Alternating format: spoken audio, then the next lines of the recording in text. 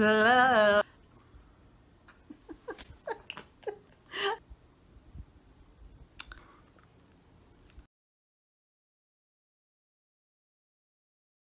everyone, it's Tracy.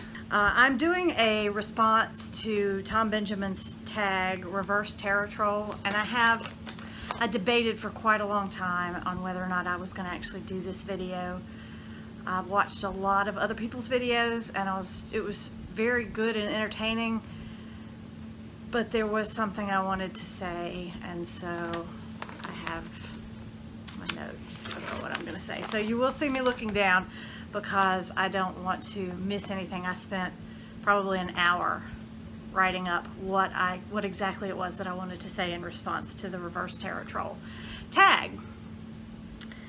So let me get started. I'll start by saying I am subscribed to 126 channels on YouTube. Only 8 of the channels I'm subscribed to on YouTube are not tarot related. So I'm going to tell you about those first. My 8 channels that are not tarot related. And these appear to be in alphabetical order because I was going down my list. I'm subscribed to the Doctor Who official BBC YouTube channel. I am subscribed to Hamilton, an American musical. That's if you haven't heard of Hamilton, it's a fantastic musical about the life of Alexander Hamilton. So you can get some interesting content there. I am subscribed to Straight No Chaser, which is an a cappella group. I am subscribed to Tech Gumbo, which isn't the best channel that I'm subscribed to. I might want to drop that subscription, but they do put helpful videos out there from time to time about working with internet browsers and sort of techie stuff. TED Ed. Now TED Ed is one of my favorite channels that I'm subscribed to.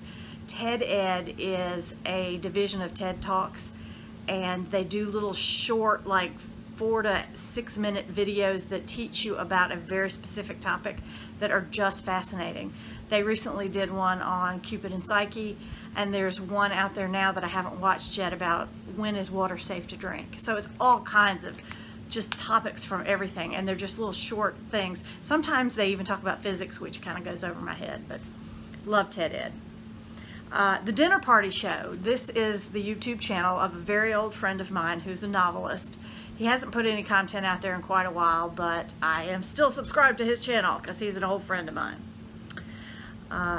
Too Old to Grow Up. Now, this is a really, really fun channel. It's a couple of British guys who are in their 40s. They're in their 40s, and they basically didn't grow up. It's a very family-friendly show.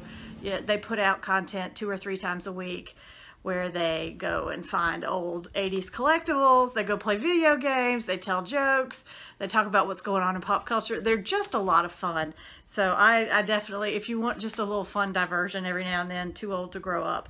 Their show is called Tea and Toast. You never see them drinking tea or making toast, but anyway. And the last non-tarot channel that I'm subscribed to is Winthrop University, which is my alma mater. It's where I went to college.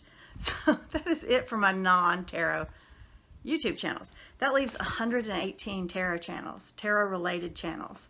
You know, the content might not be 100% tarot, but there's a big slant on tarot. And I'm not subscribed to everyone who's out there. I subscribe to probably 2 or 3 new channels every 2 or 3 weeks as I discover them. I'm on the Facebook group For the Love of Cards. When one of those members decides to make YouTube videos, I go subscribe to their channel, that sort of thing. So I'm adding to my subscription list all the time. And I have to say, I don't watch every video from everybody I'm subscribed to. I can't. I'd love to, but I don't have the time. Now, if somebody wants to pay me to watch YouTube videos for a living, I'll do that. But otherwise, I have to go to my job, even though sometimes, shh, I watch videos while I'm at work. Shh, don't tell anybody. I don't really watch them. I sort of listen to them. By the same token, I don't comment much on all of your videos. You'll notice I'm not one of your regular commenters. And there are a few reasons for this. I play a lot of the videos on my television while I am at home. And you can't comment from your TV. I'd have to go find my phone or my iPad and pull it out. And sometimes I do, but it's not really just easy to leave a comment when you're watching it on the TV. And I hate to admit it, but I am frequently multitasking. I've got y'all on when I'm getting ready for work in the morning. That's a ritual for me. As I'm getting ready to go to work every morning, I have YouTube playing and I'm listening to your videos. I will have you on while I'm fixing dinner. I'm have you on while I am doing laundry. So I just, that's kind of why you don't see me comment too much. And just because I don't comment doesn't mean that I don't love your videos and find that your content is valuable. There are lots of people watching your videos and not commenting. Just have a look at the little number of people who've watched it versus the number of comments that you get, and you know that there are a lot of people watching your stuff who aren't commenting. Talking personally, me, Tracy. I'm not speaking for anyone else here. This is just me. I don't make YouTube videos for other people. I make them for me. Yeah, you look a little puzzled there. Let me see if I can explain. I'm kind of a recluse, almost a hermit, an introvert in the extreme. And a lot of that has to do with my size. I'm a big girl.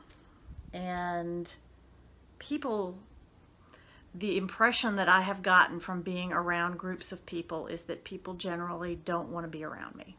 I don't know if they think that being fat is contagious or what the problem is, or maybe it's all just in my head, but I get the impression that people don't want to be around me. And anyway, it's gotten to the point with it had gotten to the point, let me put it this way. This is about my journey.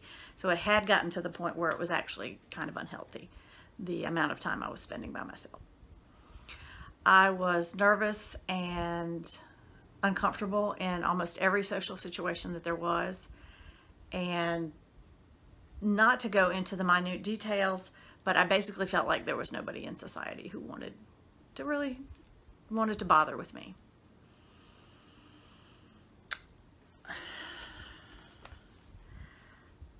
I picked the tarot cards up again after a 10-year hiatus to help me deal with some of my social anxiety and my self-esteem issues. And I loved the tarot cards, and I wanted to learn more about them. And eventually that led me to YouTube, the Facebook tarot community, and the Instagram tarot community. And I could have played it safe and just confined myself to Facebook and Instagram, where it's a little easier to hide than it is on YouTube. But I found so many wonderful people on YouTube, in addition to the wonderful people that I found on Facebook and on Instagram. Don't get me wrong, there are all kinds of wonderful people on all of these platforms. But the people on YouTube were just so raw and real that I figured I would put myself out there and I would give it a try. I kind of had it in my mind that when I started, I was just going to put myself out there and really expect absolutely nothing in return. I would create videos to teach myself and to stretch myself out of my comfort zone. If someone else got something out of my videos, well, that was just gravy. That was extra wonderfulness. I don't generally go and look to see how many times one of my videos has been viewed or how many thumbs up or thumbs downs it's gotten. I'm not trying to get validation from the people who watch my YouTube videos. And Lord knows, I can tear myself down better than anybody who comments on one of my YouTube videos could ever tear me down. I never really expected anybody to watch any of my videos, and it still surprises me when people leave comments. I'm kind of surprised.